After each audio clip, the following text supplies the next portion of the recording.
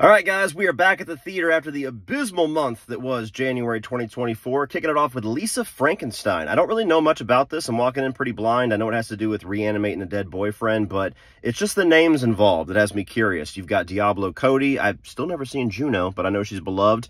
And then I believe this is directed by Robin Williams' daughter. I didn't have that on my bingo card this year, so we'll see. Hopefully this is a nice surprise and washes the taste out of my mouth. It was Night Swim.